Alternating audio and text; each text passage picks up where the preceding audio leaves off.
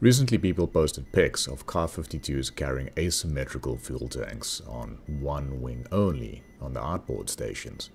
If fully fueled, these far outweigh most S-8 rocket pods and 6 Vicher tubes, which beg the question, why throw them outboard where their greater weight would lean towards one wing? Aardvark on the ED Discord asked if they might have something to do with the rotor separation at faster speeds, so thanks to him for speculating this.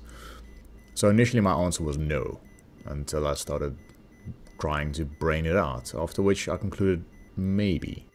That if you chuck on the tank or greater weight on the left, the heli would bank more to the left naturally. Since at faster forward airspeeds you need a bit of left cyclic, I'm assuming to counter the differences of induced flow from the more widely separated rotors, that maybe with it tilting left now naturally, to compensate for the shifted center of gravity, you now had more of a right cyclic and thus easing up of that motion. Due to the fully articulate rotors, etc., maximum up flap of the lower rotors and maximum down flap of the top rotors isn't fully 90 degrees to the right. So the rotors get closest to one another at the back right. It's supposed to be minimum 63 centimeters separation even during aerobatics, but of course you can choose to push it closer towards death and the stated limits. Since more left cyclic has a slight effect on flapping up the right side to produce the lift tilting you left, the idea was that less load on the left would ease up that separation.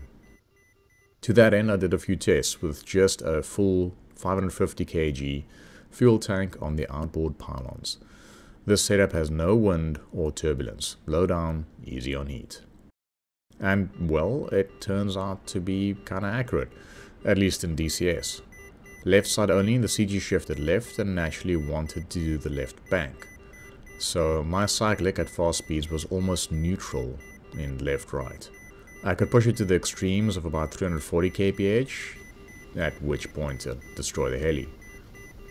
When trying the right pylon only, it wanted to bank like crazy to the right, and that was a bit slower. More so, if I tried leveling out the helo while maintaining the heading with pedals, so using a bit more left cyclic and a bit more right pedal, that snap came far sooner. So some comments on what you're seeing. To keep the results the same, I maxed out the collective, which tanked the rotor RPMs. I would have thought an 11% drop in rotor RPM might decimate lift, but I don't know, when I capped my collective's Y saturation to 60%, I achieved far slower air speeds than with the RPMs dropping to almost 80% going full collective. So, sorry for the RPM beeping noises, I guess. There was occasionally also a wobble in the heading hold. Turning it off might have alleviated that, but I didn't see enough difference in speed to carry on testing what that was about. For the extreme right-sided weight, trying to keep level made me use a lot of left cyclic and right pedal, which was way worse. Trying to have more right cyclic and a bit more left pedal when loaded up on the left didn't seem to change my ability to go faster. Now, great as that may seem, I don't think you'll be flying much faster loading up left pylons than being heavier on the right.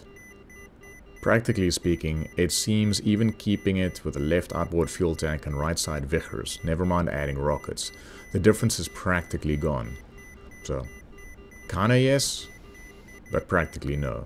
Just load up however you need to. This is Volk. Cheers.